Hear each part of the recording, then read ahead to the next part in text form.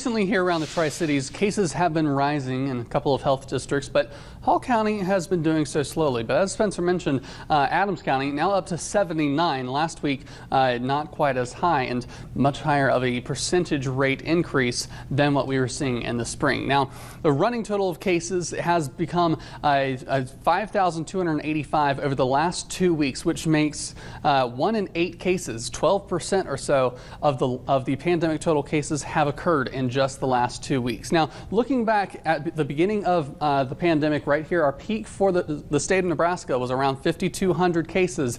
Just yesterday, we passed 5,200 cases yet again. As we just saw on that last graphic, 5,285 have occurred in the last 14 days. Now, looking a little closer to the Tri-Cities area, local health departments are showing that cases have been not really increasing very much for the Hall County area, but positivity rate has been increasing as well. So we might expect to see the cases increase. But looking back through the two-week total for other counties, this Adams County here, only up to 120 on this graph, where the last one went all the way up to 1,000. So not as many cases in Adams County, but we see a clear increase in recent cases that is yet to surpass the beginning of the pandemic. However, in Buffalo County, we have seen a much more rapid surge in cases recently than what we saw at the beginning, with our cases doubling since the beginning of August here in Buffalo County. Now, this is why mask usage and social distancing is urged by local health departments, because whenever we see cases rising, whenever we implement masks,